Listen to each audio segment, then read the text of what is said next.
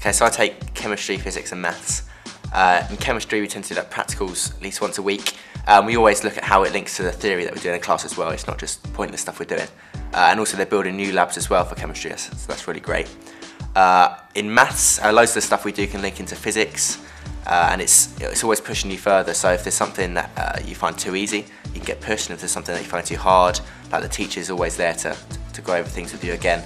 Like they do regular reviews about how well you're doing, and class tests are quite regular as well, so you always sort of know what grade you're working at, which is helpful, I guess, for knowing what you need to do. In physics as well, we do a lot of practicals. We do practicals that will link to practical assessments, and we also do practicals that will link to what we're doing in class as well. We always look at what it proves, what we could have done to make the practical better, because obviously it's never going to go perfect when we're doing it in class. Last year I also took part in the Aspire programme. What that is just basically aimed at people that they're hoping is going to progress to higher education, and then specifically like Russell Group universities. They just look at ways of thinking differently and approaching problems differently, and basically give you the skills that you're going to need to tackle the problems that the university is going to put forward to you.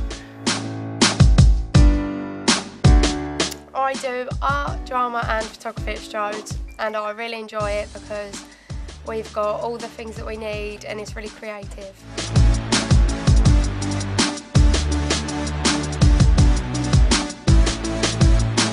All the facilities are really great and all the teachers are really supportive of what we do.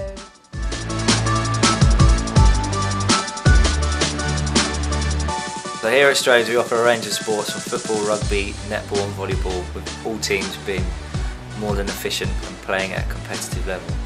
This in turn with the courses that we offer works nicely, as there's a good balance between academic and non-academic sport.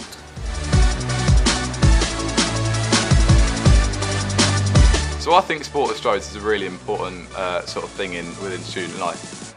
All of our sports teams, we've got sports teams ranging from football to rugby to basketball and netball. And this brings students closer together in the student body. Our sports teams are actually really successful. I mean, last year we had a football team in the National Cup, which means as a team and as a college we're really behind all the sports teams and their success. The facilities at Strodes are actually really good. Our sports hall is used all year round for sports training and basketball training, whilst our gym is used by all the students within the college to help just get massive. The staff at Strodes are actually really good as well. Ben and Hannah, teaching the AS side of things in the A2 GCE level courses, are really good at what they do and how they teach. Their structure and style of teaching is really good and really efficient to help students learn the course.